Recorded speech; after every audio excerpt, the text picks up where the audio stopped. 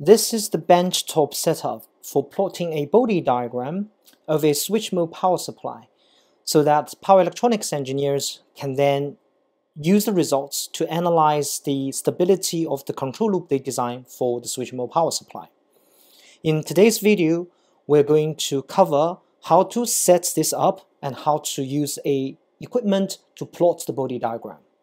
We're not going to cover what are Bode diagrams, control loops, power electronics series, anything like that, because those are not within the scope of this video. For more information, please refer to other useful resources that you can find online or books. So let's begin. First, let's have a look at the general overview of the setup. You will definitely need a board you design, a switch mode power supply in this case, a power supply to power it up, and possibly an electronics load to take the load. And that is the circuit setup. In terms of the equipment, you can use a functional generator plus an oscilloscope with some special software, or purchase a specific equipment to do the job. In this case, we are using TechBox TB-VNA 6000. It is a VNA, but has the Bode diagram feature. Apart from the equipment itself, you also need an injection transformer, 2 high impedance passive probes, and that's it. As you can see, the injection transformer takes a changing frequency, variable frequency signal from the output of the equipment and then inject that signal into the break link of the switch mode power supply control loop. Then the passive probes measure 2 points, right? 2 probes measuring 2 points on the circuit, and then feed that information to the equipment. And behind the equipment, there will be software to sampling the data and put everything together and plot you the Bode diagram, which is showing there. And you can see that we have both the gain and phase. And with that information, you can then work out the gain margin and phase margin of the circuit you design. So let's go to the details. This angle perhaps offers a better view of the detailed setup. This is the evaluation board we use.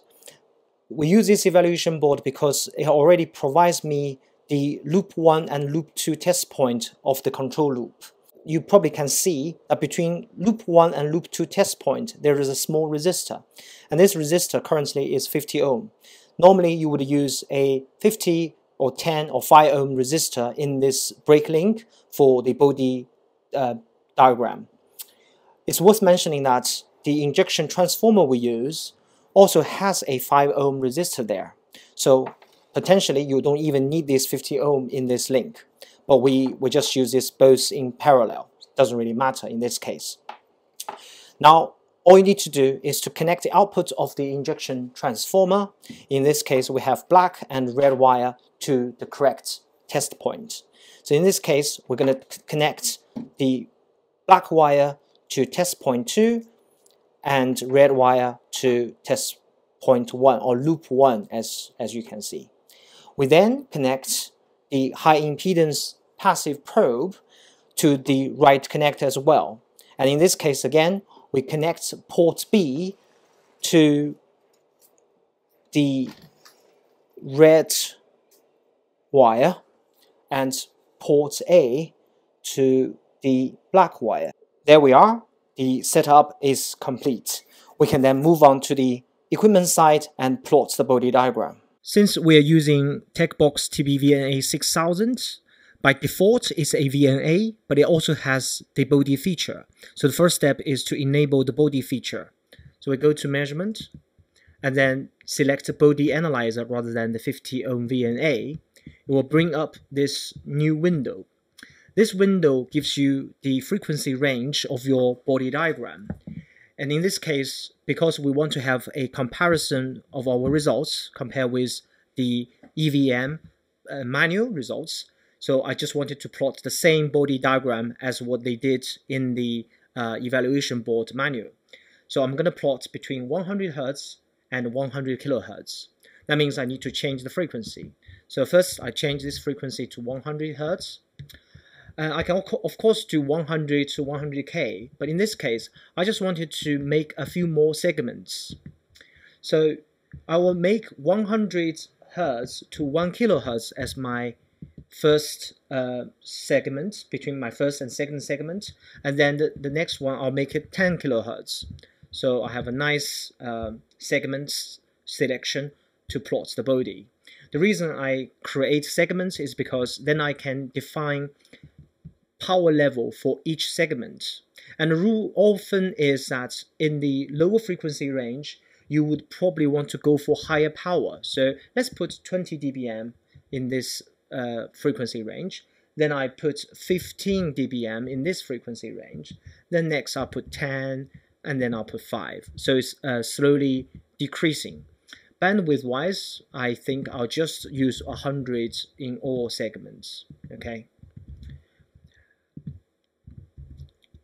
And the reason that I use different power level is that if you increase the power level, then you can reduce the noise.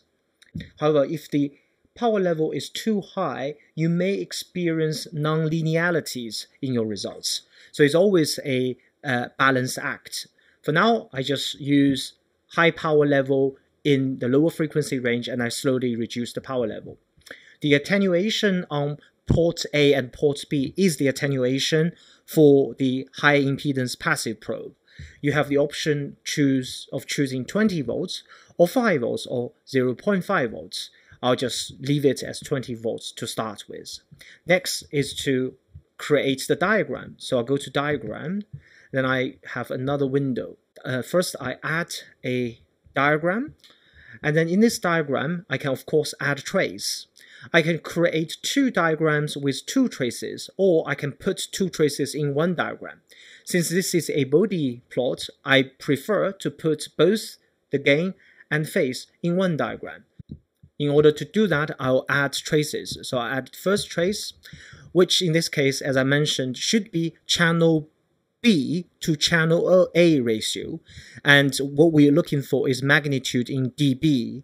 And I also want to show the units on the left hand side of the diagram. So everything is good.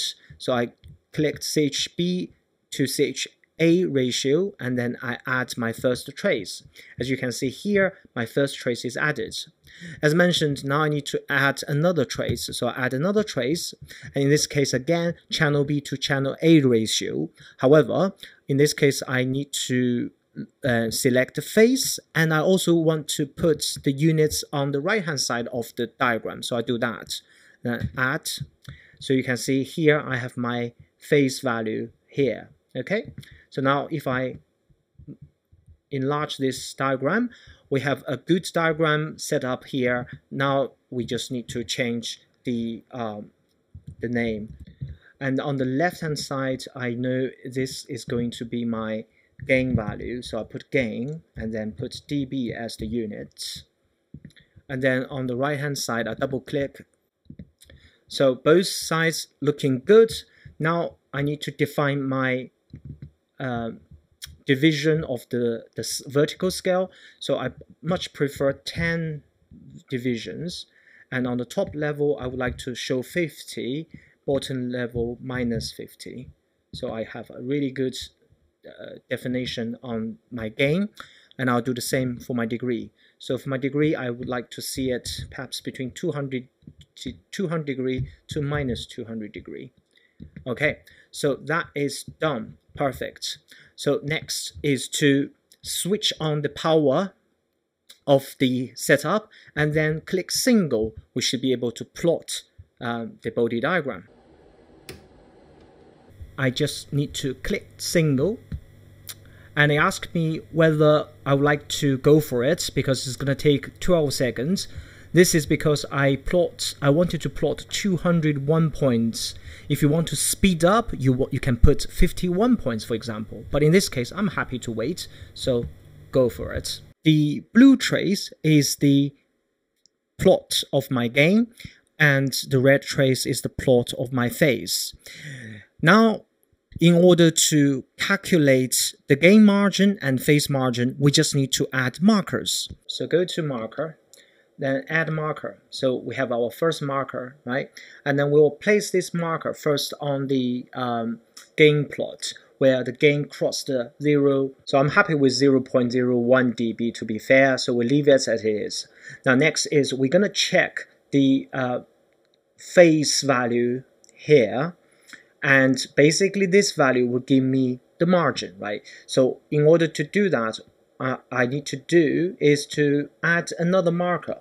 But rather than add another marker, I'm going to add marker delta. So if I choose marker delta, it gives me another marker, and I'll place it on the phase curve, okay? I just need to move this marker so that it gives me 0 delta frequency, okay? So that means this marker has exactly the same frequency point at this marker, and then the delta value, in this case 69.2 degree, is then my phase margin. Phase margin is 69.2 degree. Now I can use the same technique to find the gain margin. So let's just try it again. So first add marker, but in this case I'm gonna put this marker where the phase value rose to minus 0.1 degree. I'm happy. Then I add another delta here, but in this case I'll put this in the gain trace. Again, I need to make sure that the delta frequency is close to 0 Hertz, as you can see, and then the delta value here, which is minus 13 dB, is then my gain margin, okay? There is actually an easier way of finding this. So for example, I'll show you here. I can click here, then find a marker to X value, and then I can just put 0, and then this would make sure that my delta frequency is 0 Hertz, saving me time moving this marker. So the gain margin of the control loop in this case is 13 dB, whereas the phase margin is 69 degree. Now I put this result compare with the results in the manufacturer data sheet. You can see they are very close. I should mention that because, as I said, the control loop depends on the load condition and the setup, so there will be slight difference between my results against the evaluation board results. But the fact that the gain margin and the phase margin I measured is pretty close to what they got in the data sheet. I'm very happy with the setup I have.